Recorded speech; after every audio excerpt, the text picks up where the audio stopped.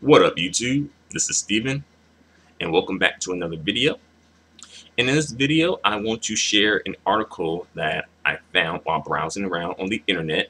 And the article um, is about Miss Tomomi Kahara, and kind of like it gives more insight into a turbulent time period in Tomomi's life as well as her career.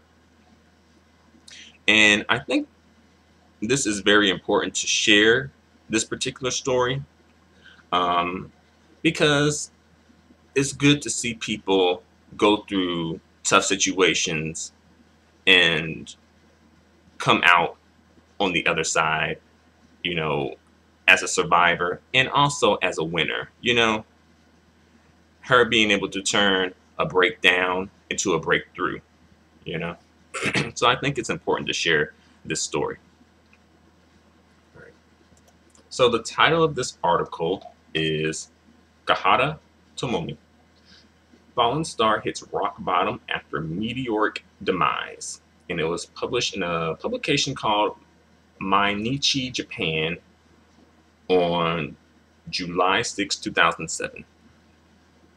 So I'll read the article and give my thoughts and opinions as I go. And as well, after reading the article, I'll give a few more thoughts and opinions. So with that being said, here we go.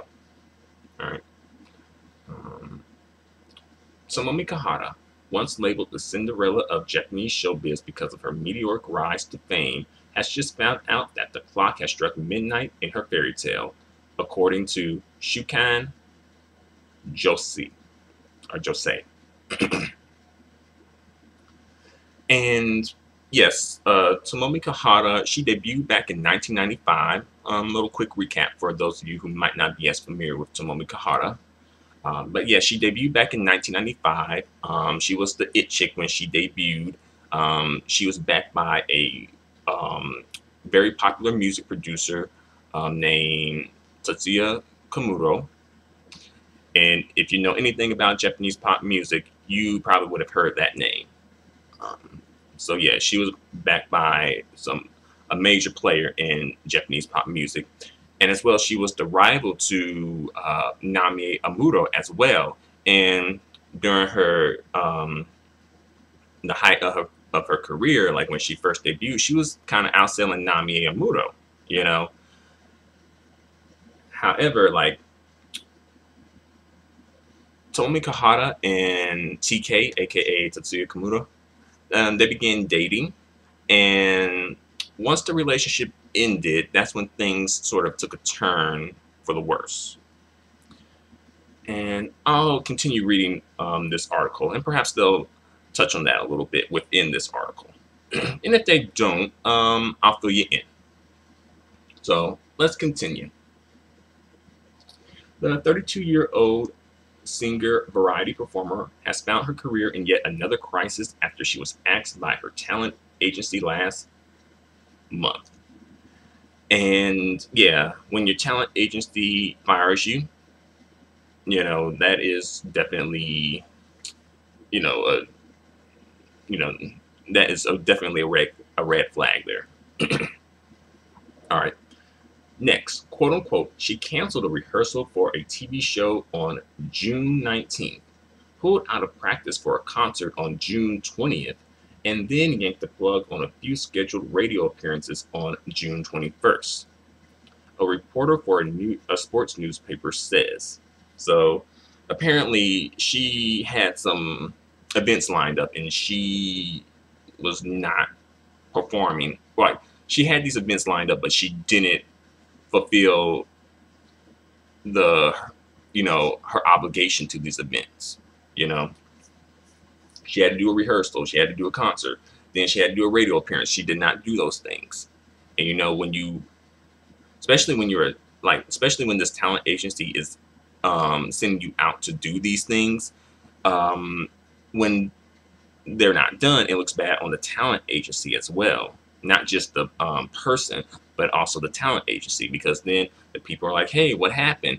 And it makes them less likely to use the talent agency again. Let's see. Next, quote unquote, that was the final straw for her agency, and they sacked her soon after. So her agency fired her because she was not fulfilling her obligations to events that she signed up for. That's fair. To keep it real, that is fair. Let's see. Tomomi has not only lost her job, she also seems to have lost control of herself.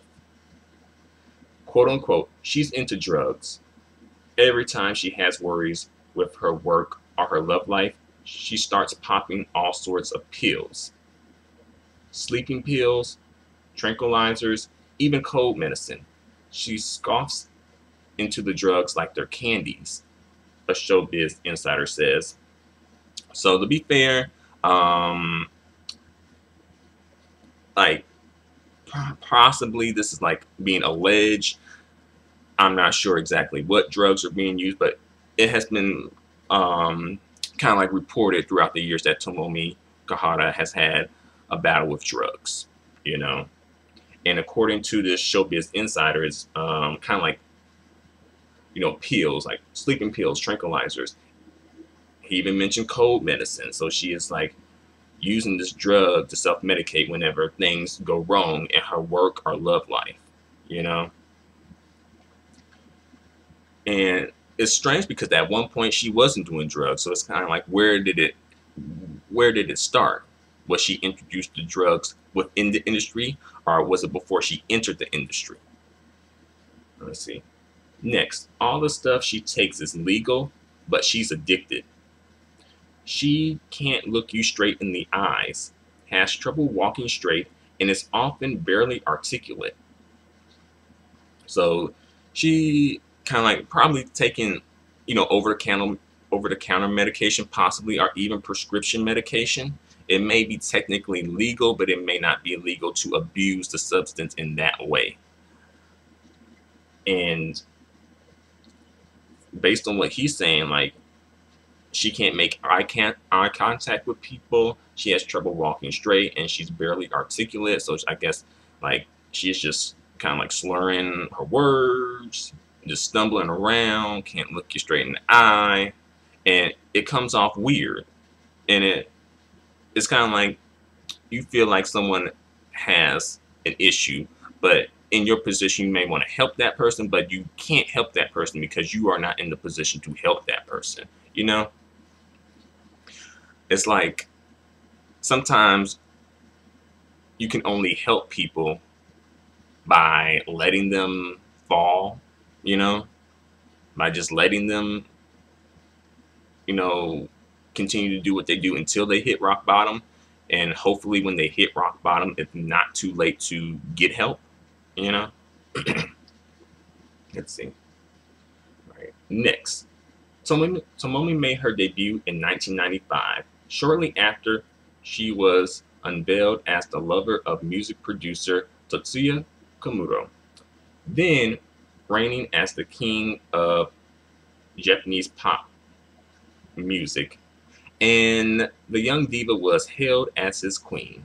But when Tetsuya dumped Tomomi a few years later, her fairy tale turned into a horror story.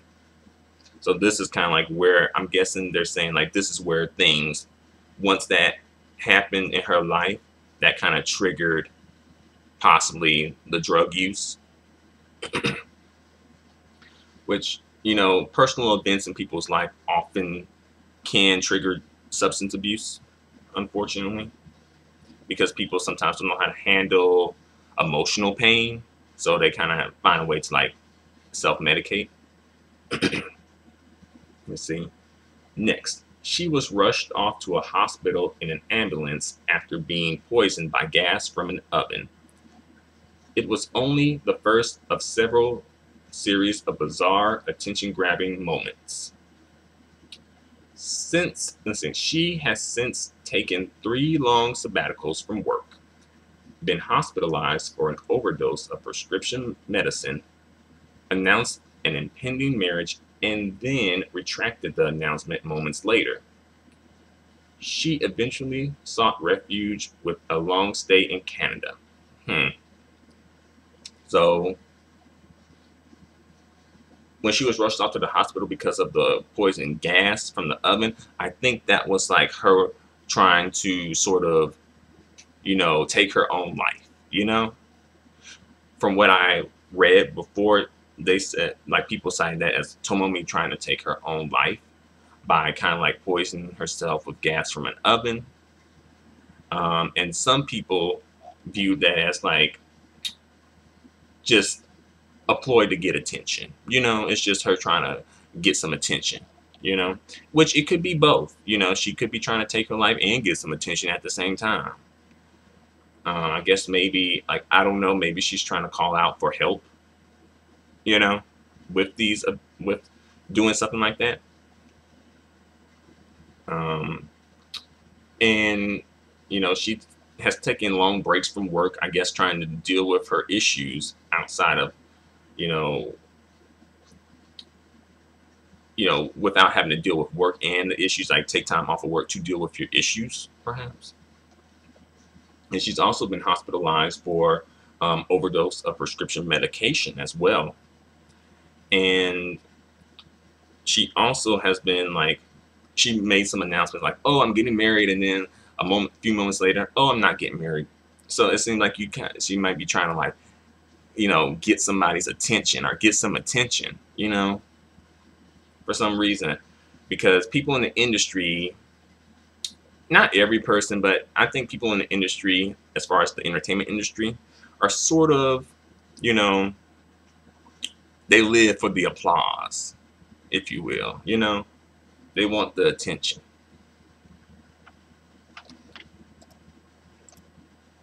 All right, let's continue on to the next part. Tomomi had another sabbatical from December last year until March, pulling out of a stage play, and had only just returned to work a couple of weeks before she was fired. So, let's see, she had a sabbatical from December to March.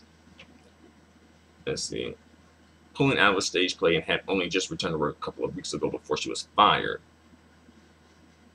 So it seemed like she's trying to be like maybe functional, like a functional drug addict, but it probably got to the point where she could no longer fulfill her obligations to work as well as fulfill her desire to the drugs,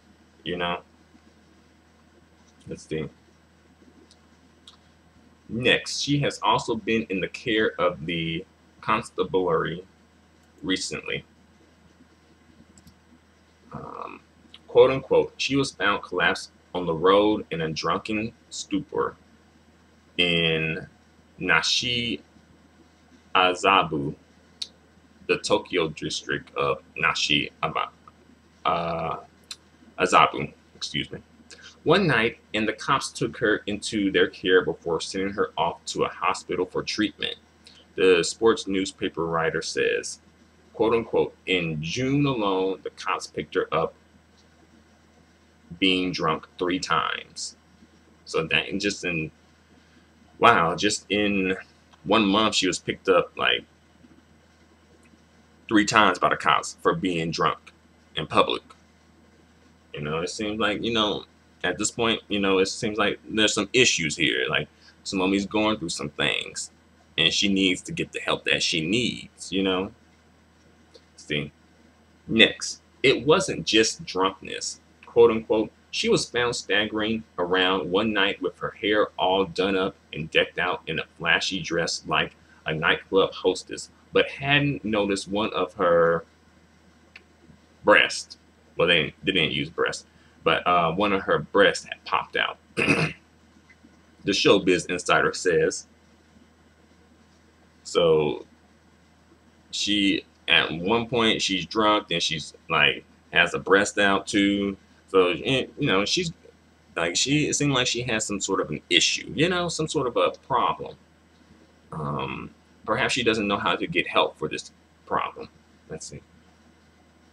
Toru Ogi, head of Production Ogi, the talent agency that fired Tomomi, says he wanted to maintain their 8-year relationship and tried to do so by making her sign a more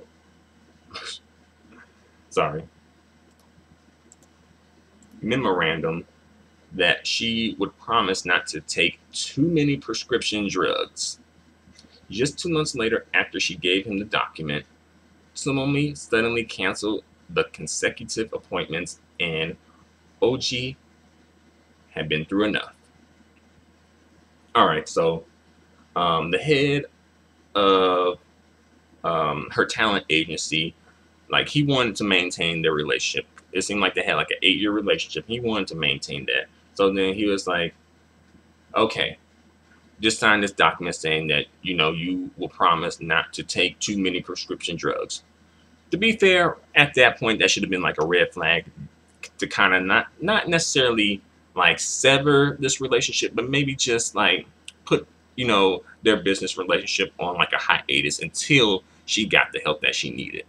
And as well, I'm pretty sure that Tomomi was bringing them a lot of money too. She was bringing in cash, so it was like, hey, yeah, you do probably want to continue to maintain this relationship, but it's not good for you, and it's not good for her.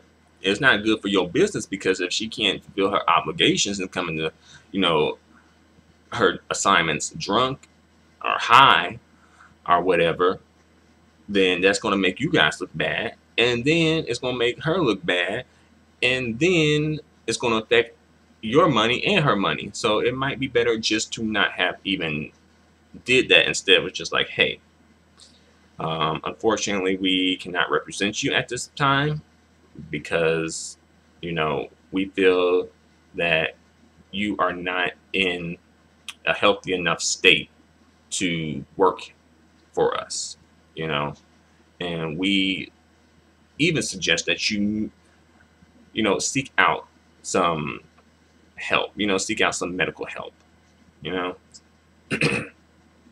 with your addiction problem. Let's see. And then 2 months later, after she had signed that document, then she was canceling appointments, and then he had just been through enough at that point. He wanted to try to hang on to this relationship, but really, he probably should have just kind of like not cut the relationship, but maybe just put the relationship on hiatus. Let's see. Quote unquote, this is what he says. I sacked her with her best interest in mind, Oji tells Shukan Jose. She had had problems with medicines before she joined our talent agency, and we did everything in our power to avoid having to fire her. She had always done what I told her up until now, so dismissing her was really hard for me.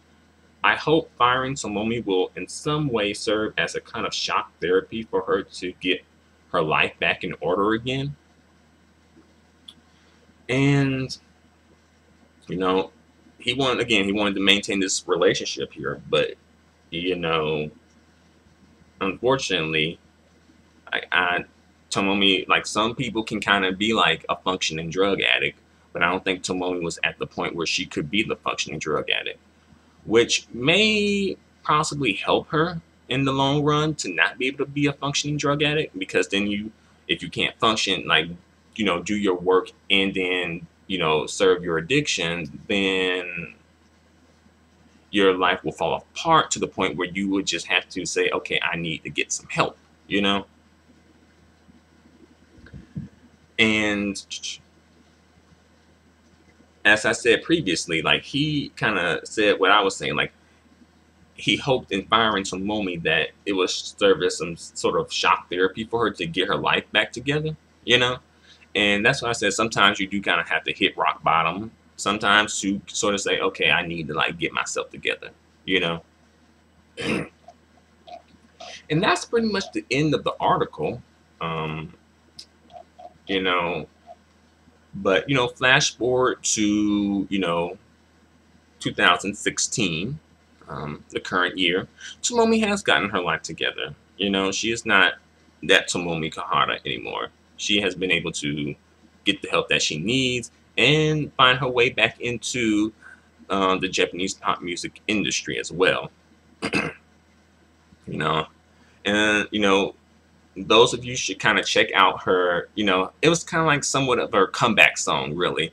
Um, it's called "I Dreamed a Dream." It's kind of like a Japanese cover slash adaptation of the "I Dreamed a Dream" song from Les Miserables. And I also did a lyrical analysis about it, but it really speaks to her life story, and she's singing really well in the song. And it's like, it's just captures her story really well, and as well, she's singing the song really well. And it's like, her comeback song, her redeeming herself and getting back into the industry. No, she's not as popular as she used to be, but at least she does have a space in the entertainment industry still, And even if she didn't, as long as she got her life back together, that was like the real win. That would be the real win from the situation. But she was able to get her life back together and still have a space in the Japanese music industry. So,